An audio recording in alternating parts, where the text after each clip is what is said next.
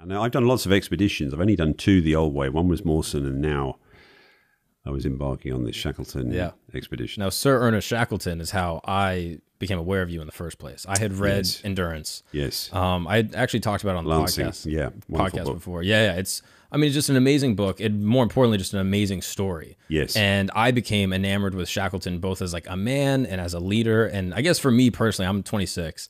I sometimes have a hard time like sort of grasping what masculinity means. And like, I sometimes like wrestle with what those terms are and like how to really situate myself like as a leader and who can I look to. And Shackleton became one of those people for me. I really admired him so much, and I just thought he was an amazing person. Amazing, yeah. And I'm curious, would you mind just breaking down sort of like his original journey and what his original voyage was supposed to be and what ended up occurring? Yeah, well, Shackleton was around in the heroic era, just like Mawson and Scott and Amundsen, the Norwegian, and in fact Peary from the States. They were all these heroic era explorers. And actually, Shackleton did 4 expeditions. His first one, he was with Scott on an expedition to Antarctica. Is that the Nimrod? Nimrod was Shackleton's second expedition. It's the first one that he led, but the second expedition that he'd been on after. He was on Discovery with Scott. Nimrod was his first one, where he tried to get to the South Pole on foot, turn round. Yeah. With Mawson, I think. Mawson was there too, interestingly, but Mawson was on another. Often these expeditions had teams that did different things. So Mawson went off again to try, with this fascination with the magnetic pole, off he went on a journey to try and get to that. In fact, he did do it.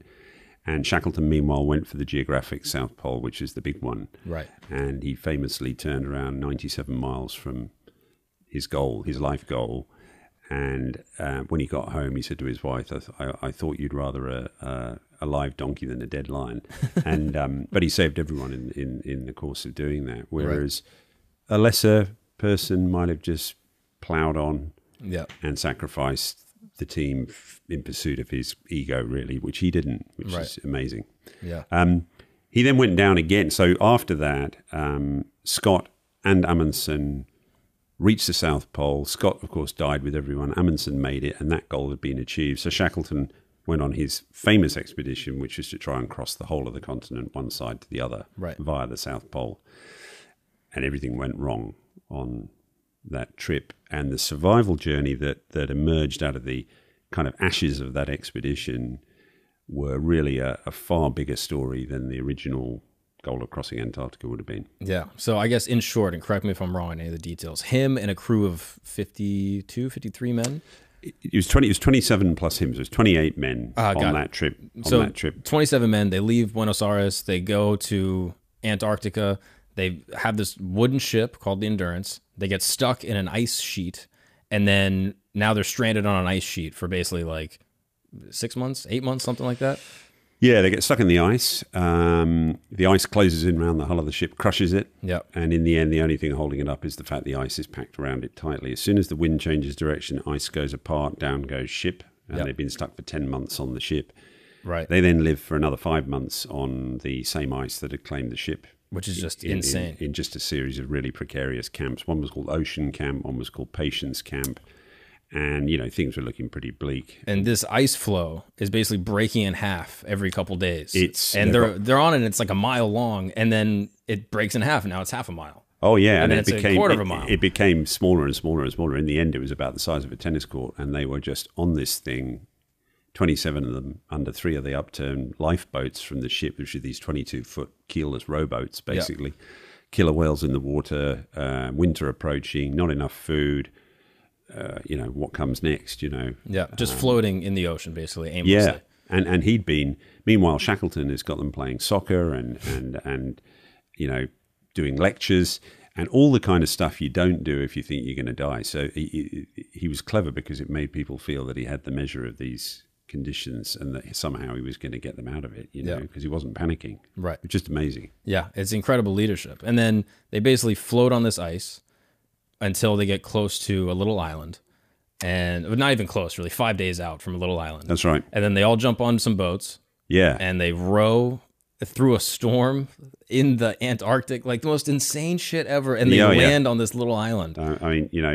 Look, even though I've done what I've done, I still marvel at that trip because, their hand was forced. The ice broke up underneath them one night, and so they put the boats in the water, like you said, 5 days. But I mean, these are keelless rowboats with no deck, with mountainous seas.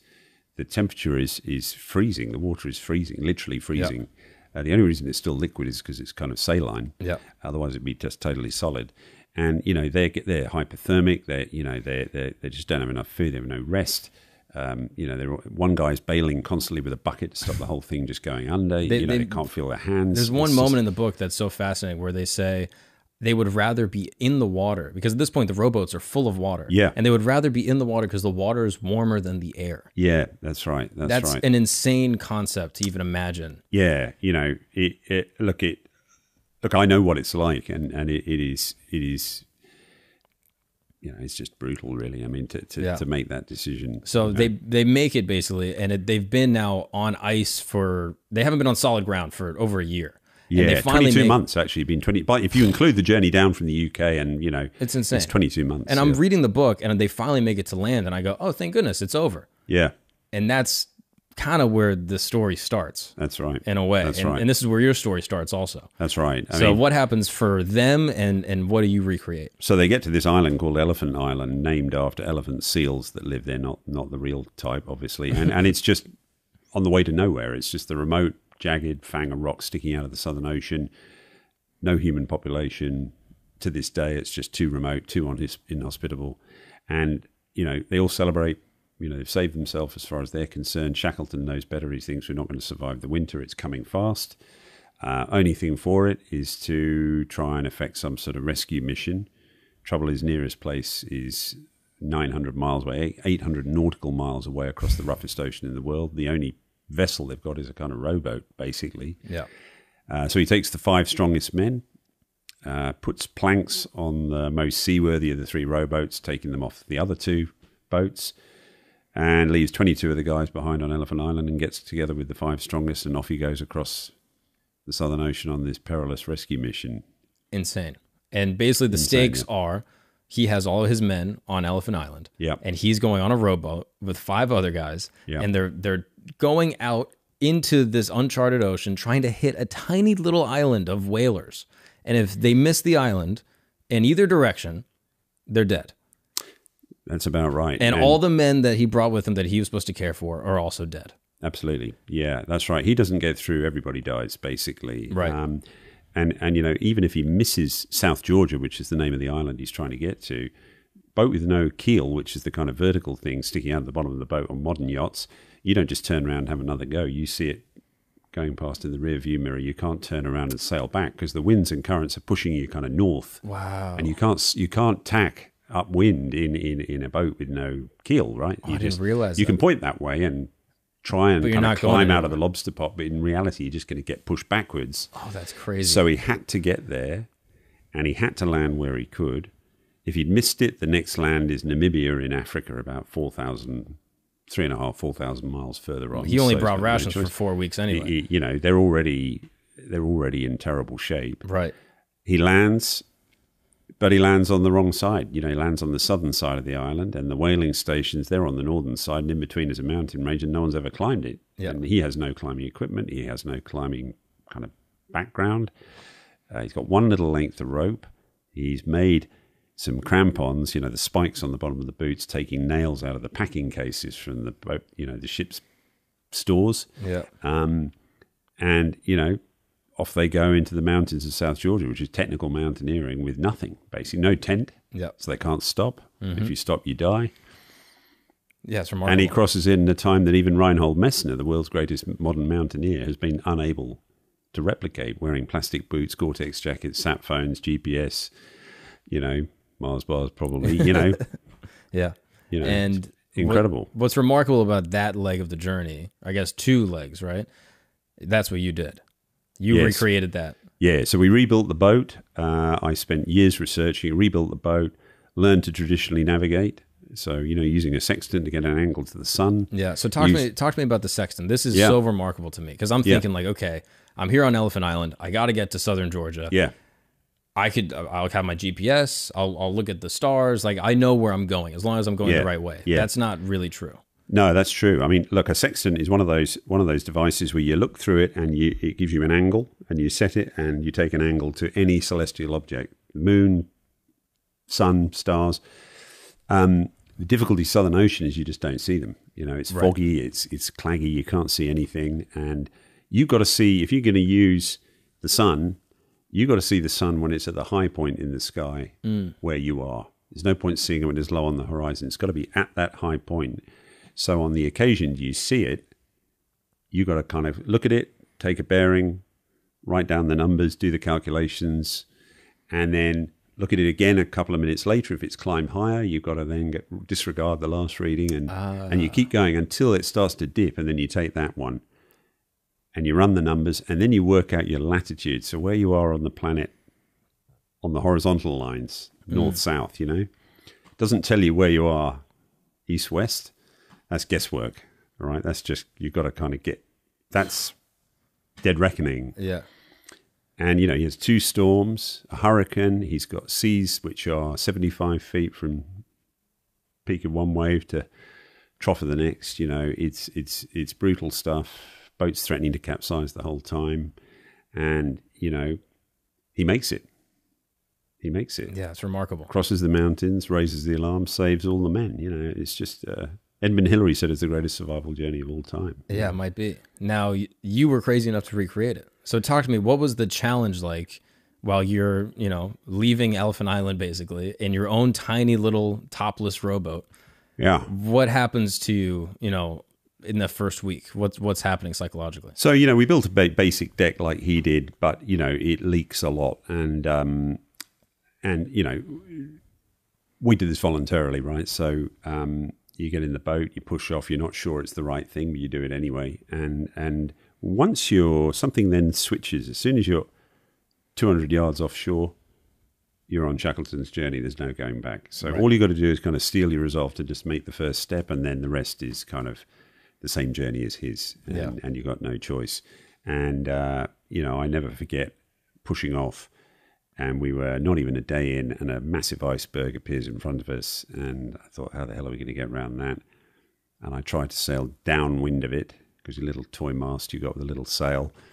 And one of the guys on board, who was a very, very good sailor, the captain, because I was the leader of the expedition, Nick, good friend of mine, skipper, and he said, Christ, don't ever do that again. Don't go downwind, because it's like a city block with apartment buildings on it. If you go downwind of it, they block out the wind. The iceberg blocks out the wind, and you're just sitting dead in the water, and then the iceberg runs you over. So don't do that. You've got to stay up. So you're learning all the time.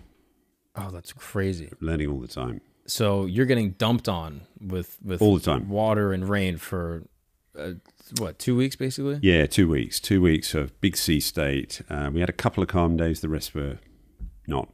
You know, and so you've got waves crashing in, you're standing in kind of knee-deep, you know, essentially freezing seawater. Can't feel your toes, you can't feel your hands, your clothing is totally wet, you're borderline hypothermic. You do an hour on the helm of the boat, then you bang on the hatch, next guy comes up, you go down, and you spend the next 5 hours trying to dry your clothes with your body heat, and then you repeat. You know, that's the way it works. And you're in a seated position, sitting on top of rocks, which Shackleton used for ballast to stop the boat tipping over. We took the same weight of camera batteries because we made a film for Discovery Channel, right? And then we took a few extra rocks just to make up the weight. And you know, it's a brutal, scary, unpleasant, harsh environment. Not for everyone. How did you pick the crew? So that was a process of a few years, you know, and basically I look for people who who are sort of selfless, they're prepared to work for one another, they've obviously got to have top skills. So, you know, we had, you know, fantastic round-the-world sailor, another sailor with 7 world records in sailing. My climbing partner, Baz, is former regimental sergeant major for the Royal Marines, which is an elite regiment. He's a fantastic mountaineer. Another guy who's a great boat builder, and another guy who'd summited Everest 3 times and is the UK's former free diving champion, so single breath, diving as deep as you can. He was the guy who kept the cameras going on board the boat. Pretty qualified crew. Really qualified crew. I probably wouldn't have made it. You never know. Maybe. You never know. It depends. Let's see what skills you got. Yeah. And you know, people say, look, is that cheating a bit? Because, they were, is it unfair to stack the deck in your favour with some really good people? And I said, well, who do you reckon the original guys were? They were no kind of muppets. They were the best of top the time. of the best of the best, Right. So we were just trying to live up to, the very high bar that these guys had set.